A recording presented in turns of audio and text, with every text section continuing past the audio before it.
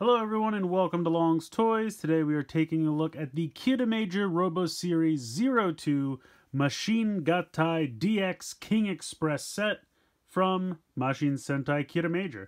So I am still really excited about this. I've seen a lot of people online trash this guy, but we'll see how it goes. I still think it's going to be really fun. You have two trains, as you can see here, forming one large super robot, as they are wont to do. You can see here, this is, and I'm completely blanking on that guy's name, but that's the villain. He sometimes drives the black and purple train. And then, of course, the Kiramagers will be driving the white train. I think that's pretty cool. You can actually put them all together to form one long train, which is pretty cool. And then here is just the two trains separately, coming head to head. But if we take a look at the back, it is basically saying how there's two trains. You can put them into one train. Obviously, you have the T-Rex formation, and then you have the combined robot formation. So, in this form, he is called Smog Joki. In this form, obviously, he is King Express. And then it says down here that these are the Kirame Stones. And then you have Mashin Joki and Mashin Express. Those are the two separate vehicles. But I still think they look cool. I like the color schemes. I think this guy looks awesome. I really like the head sculpt and everything. So, I'm still optimistic. But I'm going to go ahead, I'm going to get this guy out of the box here, and we'll take a closer look. Alright, so here are the 5 pieces of train that you get in the box here. You can see there are 2 parts to the Mashin Express. Kind of a boring cube part, but you can see it does have the sparkly pieces here. This is basically the crystal form or gem form, whatever you want to call it. It's got some nice hollow foil stickering under there, which is always fun. But yeah, that's basically it for that. Here is the front of the train, which I'm thinking, it looks like it has teeth. And then I believe these are eyes. So I don't know if this is going to be like a shark or something. So far on the show, we've seen Smog... What is this guy's name? Smog Jobby? Smog Joki. Sorry, my mistake. Smog Joki plenty of times move around and be a train, be a dinosaur, whatever. We haven't really seen this do anything yet. We've kind of seen like a crazy like flash of it moving, like Jules saw it kind of fly by in his dream or his hallucination, whatever you want to call it. And then at the very end, we saw kind of an outline of King Express, but we haven't really seen these function as if this is some kind of animal or even as jewels. You can see the jewel under here is kind of sparkly. So if you want to turn this into the jewel form, and this has 2 joints, as you can see, because the first time I tried to pull this, and these 2 pieces pop right off. They connect right back on, not a big deal. But make sure you move the double joint there. And then there you go. There is the jewel form for this. So here are the 2 smaller jewels. Kirame stones, as it is. So we'll put them off to the side for the moment. And then you have the other 3 pieces having to do with Smog Joki here. Obviously you can see the dinosaur head, really nice red for the eye, nice silver here. I love the jaw. The translucent pieces are fun. I think the purple and the black go really well together, especially with the silver. That's really sharp. Here is the back piece of the train, which has the pop-out chainsaw, which that has got to be the sparkliest chainsaw you ever saw. Come on now. That is very sparkly, so I like that. That's fun. Both sides. Metallic purple paint, very sharp. Like that quite a bit. You can see that the black train is actually kind of translucent. Maybe you can't see it that well, but if I had some light to shine through. Let me see. I probably do. Let's find my little flashlighty gimmick. Here we go. So you can see it is kind of a very dark translucent plastic, which is pretty cool. So that is the back piece, and then you have this larger piece, which is kind of the main section. I would say it's going to become the legs. You can see a little bit of the crotch plate there painted red. Very sparkly. How this works is you bend this down and then click that together, and that's going to be the front of the stone. As you can see, you're going to take these pieces, and they have a clip right here and a clip right here. So you clip this on right there, and then this clips on right here, and then that's how you form the full stone. So here are the stone forms for the 3. Now I think I could use a little bit more sparkly purple on this one, but it's still pretty cool. And I think it's neat how these kind of fit pretty snug back here. The only thing is when you're moving this one around, these pieces on the side tend to be a little loose, and it's because of how they transform, which we'll get to in a minute. But when you're handling this part of the stone, it's very easy to kind of want to pick it up by the side, and this piece starts to move. Which it's not a huge problem, but it's just kind of a bummer. But again, love the metallic purple. I think that all looks really good. So if we take this and flip this back out, we can make the full train. So I have to remember which way this goes. I think this piece clips on. You can see there's 2 clips right here, and they're going to go into this little recess right there. So clip that on like so, and then come to the back, and you're going to do the same thing. There's a little recess. Pop that in, and then here you go. That's a pretty long train. And the thing that's kind of funny is the clips are not the strongest. You can see here that this kind of like basically just kind of falls out, and it's really weird why they chose to do it this way. I'm not super sure, or why it's not that strong, but you can just kind of like fold it in. Now if you shake it like this, it's not going anywhere, but as soon as you go like that, it falls right off. So up and down, great. Side to side, not so much, but it'll go in and it'll hold. If you're just going to use it as a train on a table, it's not going to fall apart. This side, a little bit more connectable in the front, holds the connection a little bit stronger. So that is the Smog Joki train. If you take the Express, pop this section back down, and that will kind of lightly click in there, and then you're just going to, you can see the recesses there, pop that in, and then here is the Mashin Express, which I think looks pretty cool. I like the color scheme. I know it's mostly white, but you have red and blue. I mean, that's a classic color scheme, which I think always looks good. I think it looks pretty sharp, and I really like how it has that kind of like shark mouth on the front. I hope that gets explored, or at least explained later on. But you can see there's a connector port right here, so you can come connect it on here. And now you have a pretty long train, I gotta say. I would say that that's 2 feet long, maybe, by the time you're done. Pretty crazy. Also, you can kind of take this off if you want, and then you can have maybe 2 slightly less longer trains. Obviously, if you want to keep them separate, you can put this back on. And then you have this guy being very much shorter. I would say he's a third, probably a third of the total length of Smog Joki. But I like him. I think it's fun. So first we're going to check out the dinosaur, Godzilla, Kaiju, whatever you want to call it, form for Smog Joki here. Alright, so you can see I've taken him back apart into his 3 main components. You're going to want to take this piece and pop this back down and peg it in together just like you're putting it back into the Kirame stone form. You're going to take those pieces that I complained about moving around a lot earlier, and you're going to flip them all the way around. You can see that there's a little plastic tab which is going to stop them, so that way you can just rotate all the way around till it stops. The arms you're going to rotate down. They will come down again and lock in place. Now these you can really, I guess you can go all the way around with these, so just kind of put it where you think it looks good. Bring that down. And there you have most of the body. You're going to take these 2 pieces, and those 2 clips that we used earlier, you're actually going to slide it in from the bottom. So take this and slide them in like that, and they'll lock in place. Then you're going to take this front connection and peg that into this top connection here. I'm going to tilt the camera up slightly. We're going to peg that in.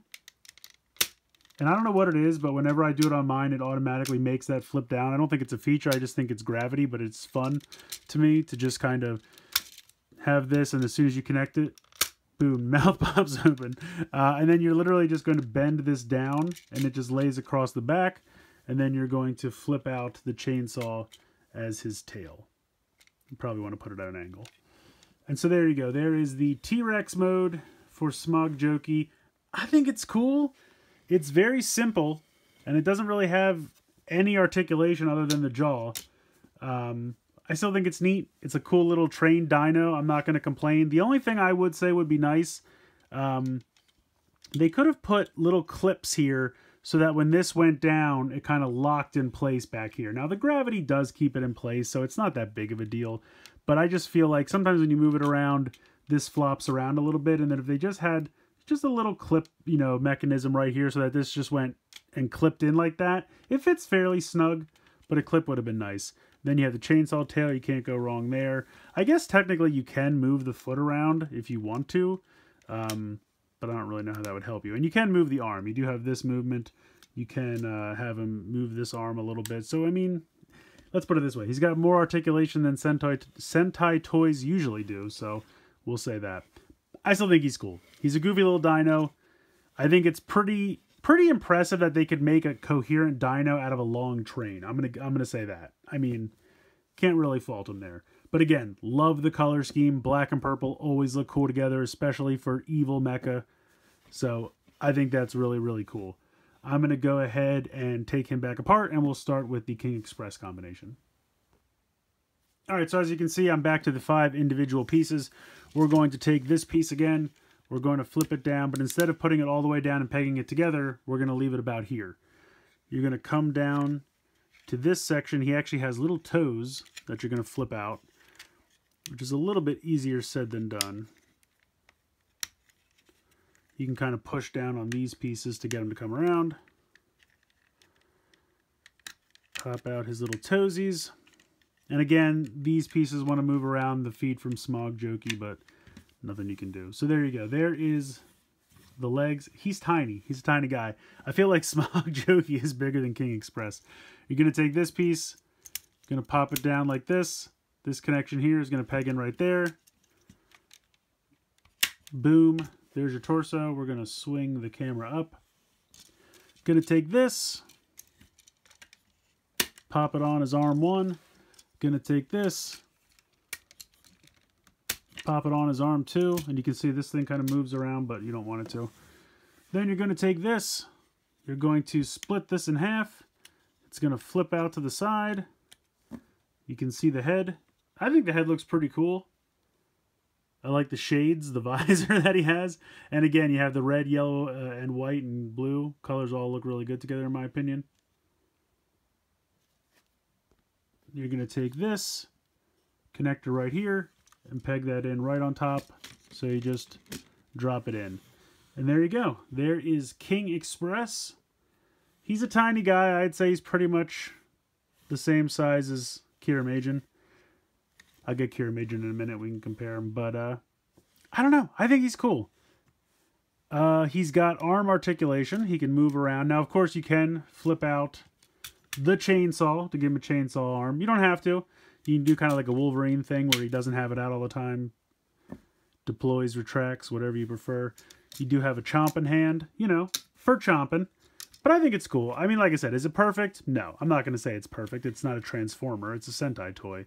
I think you have to go in with your expectations, you know what you're going to get. It's a Sentai toy, but I think it's fun. Love the color scheme.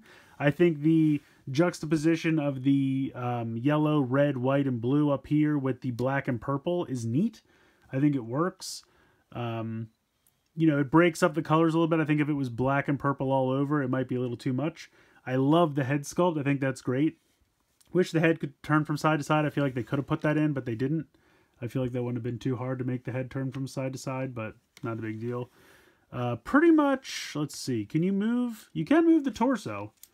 So don't sleep on that little bit of articulation. You can move the torso around. Legs don't really move in any way, but he does have toes, which I'm surprised about. Technically, I guess if you want to deploy dino feet, that is something you could do. But overall, at the end of the day, I think he's fun.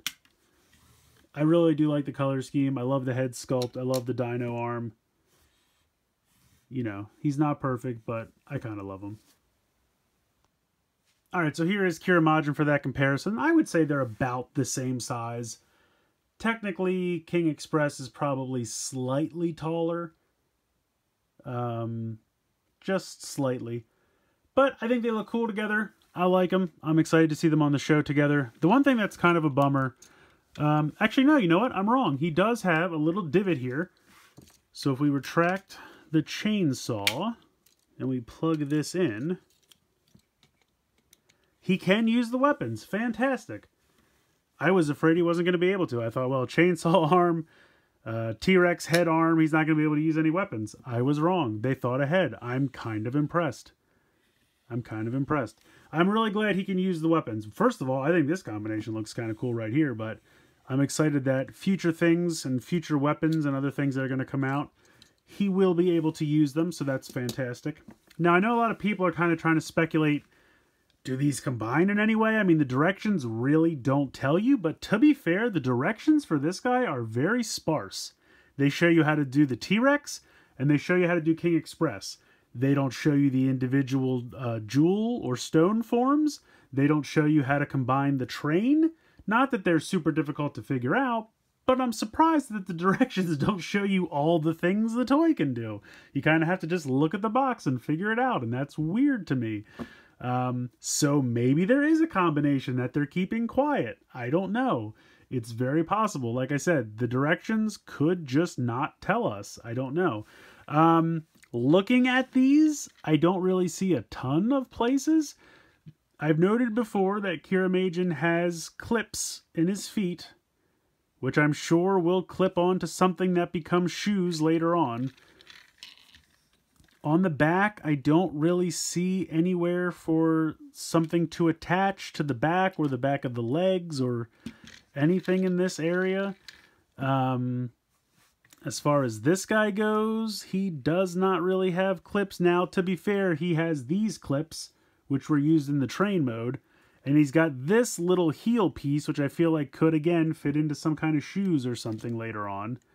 He's got this connection here, which would be very simple to clip something onto. I mean, I could easily see in some other crazier combination, you know, doing something like this. Well, actually, I guess this only connects... No, okay, so there goes that theory. I was going to say we could connect that on, but he's got the two connections there, so that doesn't really work. But, I mean, you could do something where... Come along now. If you didn't want to use this piece, you could, you know, use this as an arm or something. So if we would connect this here, you know, you have this connection piece. You could do something like this, where this becomes like a crazy arm then later on where it connects up here, something like that. Now, I guess, to be fair, let's try this. And I'm just messing around here at this point, just having fun with these things, seeing all the different possible things that we can do. So if I put this on, you could technically like bring these down or do something with this. I don't know what. Actually, you know what? That's kind of cool. I kind of like that. Put these at like a better angle. That's very like, I don't know, crazy giant robotish. But anyway, if we were to use this, wow, all right, we could do that apparently. All right, so after I put these guys back together, what I was trying to show off is they are the same arm connections. So, you know, you could swap out some arms here. And while I don't really think he looks that great with the shovel, I think Kiramager with the giant chainsaw arm actually looks pretty cool. Especially if you extend this. And then you can kind of have, you know, some crazy arms of death or something going on there. So I think there are possibilities. There's not probably going to be a ton of crazy things. But one thing I did kind of notice, and this is a problem. So these things are very cool. I like them as shoulder pads. They do limit the arm articulation. You can only really go about that far. But if you at all by accident move the shoulder blades up, like, and I will say that while I'm trying to connect things, it happens a lot. If you move these up at all, it like completely kicks that off because it's very just tentatively pegged in here. It's a very tiny connection. It drops right in. It almost reminds me of like, remember one of those toys where like you would shoot the missile at something and it would kind of make the piece fly out at you? That's what it feels like. If you move this at all, it's like, oh no, battle damage. I don't know, maybe you can use it. Maybe it can work in the show somehow. Anyway, it's very loosely clicked on there. Just be careful with it. It's not a problem. Again, gravity's your friend. It will keep it in place most of the time. Just maybe if you want to switch up some arms, maybe just take it off go ahead, unpeg this, peg that back on, and then just drop that right back on. It's very easy to take on and off. Just be careful with it. But I do appreciate that it's the same arm connections there. I think that's cool. I think there's some possibility for, you know, mix and match possibilities, interconnectivity, whatever you want to call it. I do appreciate that he can use the weapons. He does at least have that going for him. Other than that, I don't really think, other than arm swapping, I don't think there's a way that these are going to completely combine together. I don't see it. I could be wrong. Maybe they'll find it. Maybe they're trying to keep it quiet. That's why they didn't put in the directions, and they're going to astound us on the show, and they want to keep us... I mean, with the way they hide scans and everything now, maybe they just want to surprise us. I wouldn't mind. But I feel like there's someone on the internet would have figured it out by now if it was possible. He's been out about a week. I don't know. I feel like someone would have figured it out. In any case, I still think he's fun. So that's going to do it for King Express. I'm not going to lie, I still love him. I guess I'm easy to impress. I completely understand the concerns I've seen on Twitter. I get it. I can't really argue them. You know, the headpiece does flip off fairly easily. The train mode does not hold together the best. It could be a lot more secure. But I'm having a good time. I think the trains are fun. I love the T-Rex mode. I love the robot mode. Color schemes are great. Head sculpt's great. The fact that he's probably not going to have a full combination with Kiramager is a bummer, I'm not going to lie. But you can do some arm swapping.